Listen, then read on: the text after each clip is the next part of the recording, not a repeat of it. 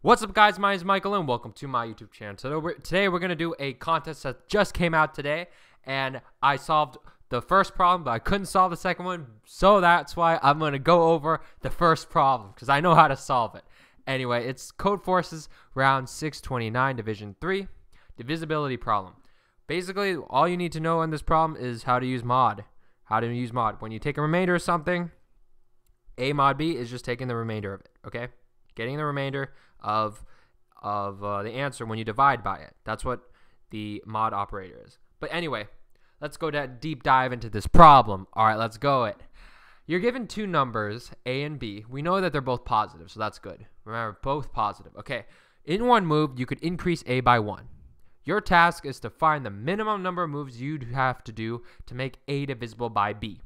If it is possible that you have 0 moves, as A is already divisible by B, you have to answer T test cases. Okay, so for each test case, we're going to have A and B. So for that case, I'm going to first, let's write the code for that first. Okay, now I already did this, so bear with me. I'm going to delete the old code. So I'm going to delete the old code real quick, but let's just go at it with a fresh slate. Okay, a fresh slate. A fresh slate, if you know what I mean. Okay, so remember there's T test cases, so I'm going to create a variable called T.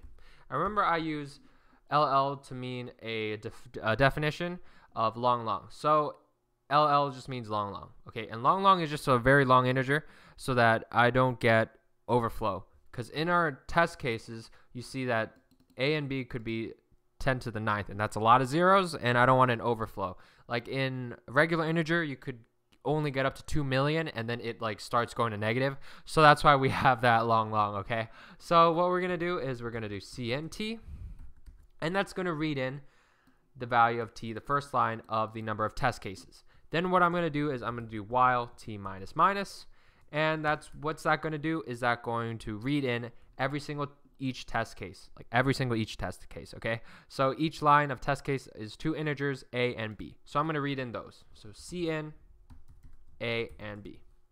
Okay, and I gotta declare those variables also, because they'll be undefined. But yeah, Cn, A and B. And what are we trying to do? We're trying to find the minimum number of moves it takes to make A divisible by B. So I'm going to create a function, min moves. I'm going to pass in A and B. And A and B is just going to be the regular variables A and B. This function is going to return the minimum number of moves it takes to make A divisible by B. Okay? So I'm going to see out this function.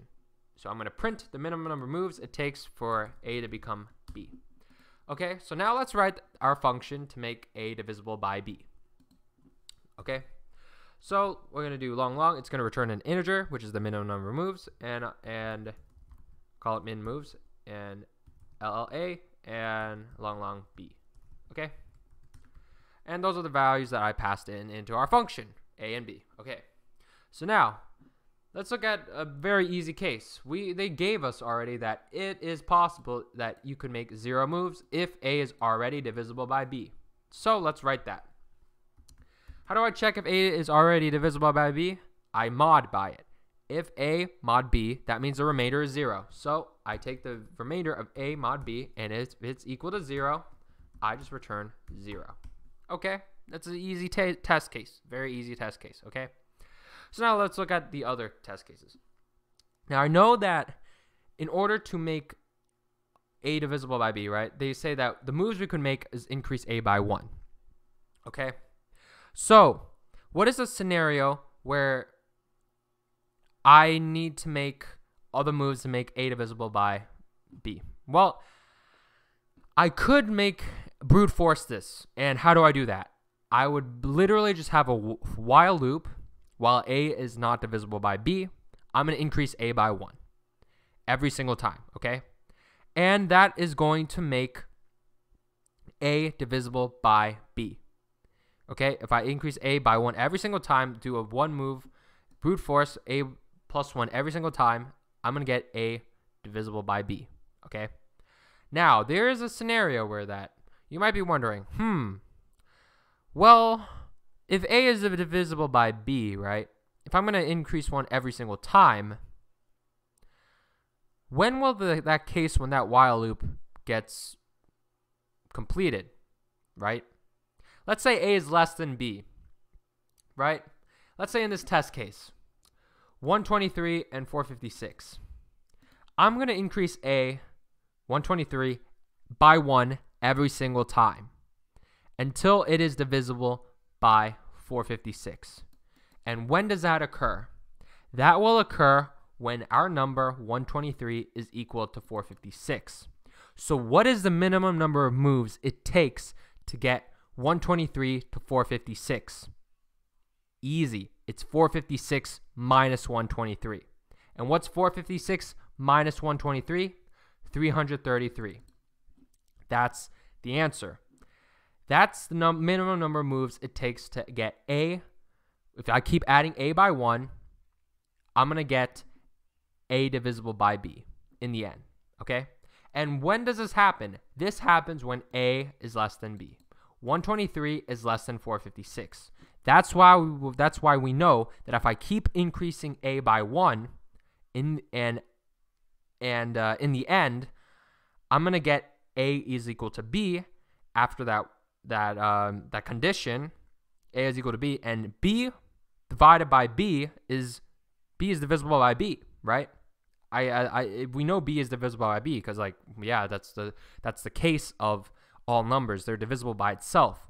So 123, if I keep adding by 1, okay, when 123 is equal to 456, I know that it is divisible by each other.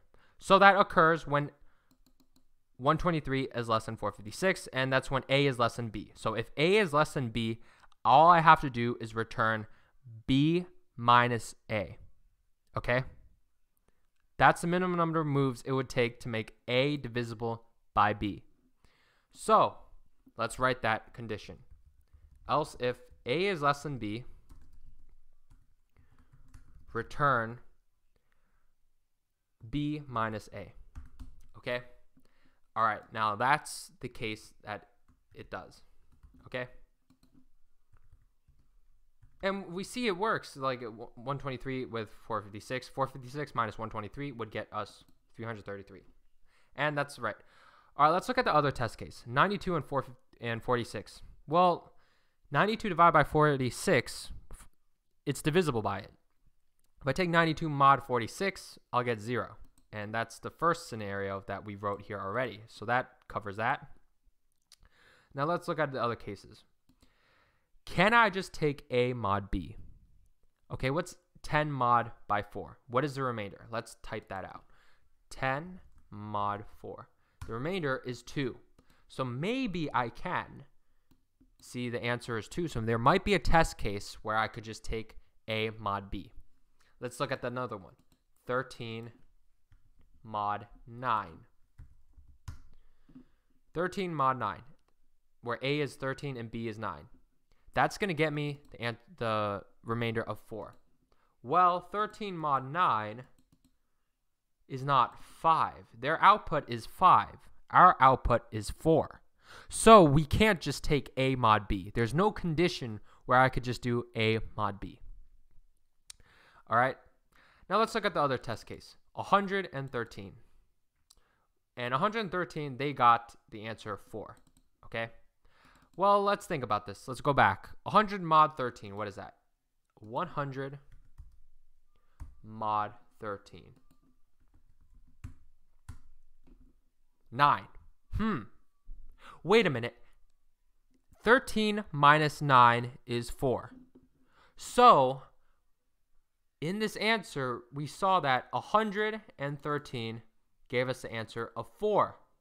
So, if I just take 13 minus 100 mod by 13, I'm going to get the answer 4.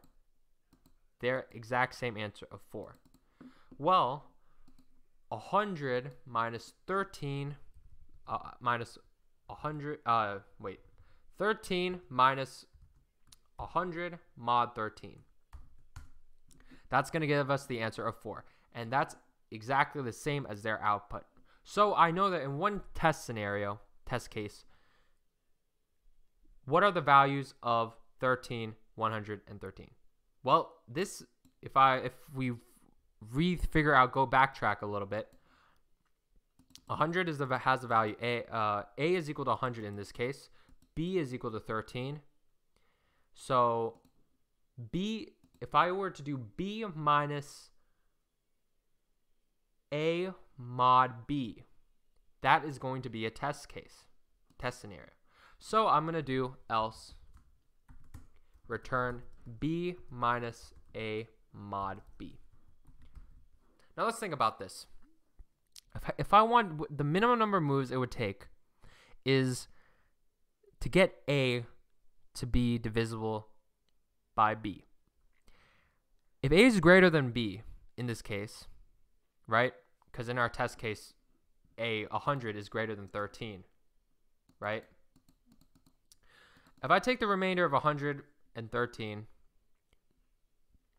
that is the number of the remainder of 113, right? Well, I want to make 100 divisible by 13. So the remainder of 100 divisible, the remainder of 100, if I take 100 and divide by 13, the remainder, that's the number that I have to, the distance that is further away from our original number that we're dividing by. So that's why it kind of makes sense if I would just take the one that I'm trying to make it divisible by and subtract by how far it is, the remainder of it. So that's how we get this answer, B minus A mod B. And let's run this scenario and go through all the inputs. 5, 10, 4. Well, that gives us 2. And that's the same answer as their output. 13 and 9. What does that give us? 5. And that's the same as their output. 113. That gives us 4. And that's their output. 123, 456 gives us 333, and that's the same as their output. 92, 46, the exact same as their output, 0, 0, 0. So we got the exact same output as their answer. Let's copy and then submit this code.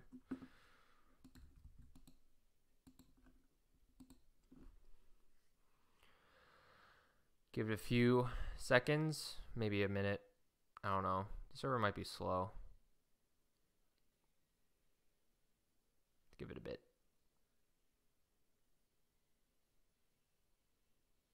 It's taking a while. It's taking awfully a while. Let's refresh a page. Something's up.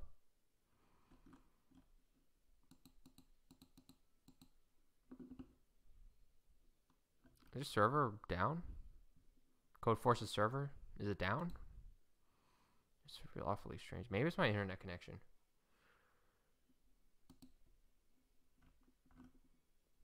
They're still running.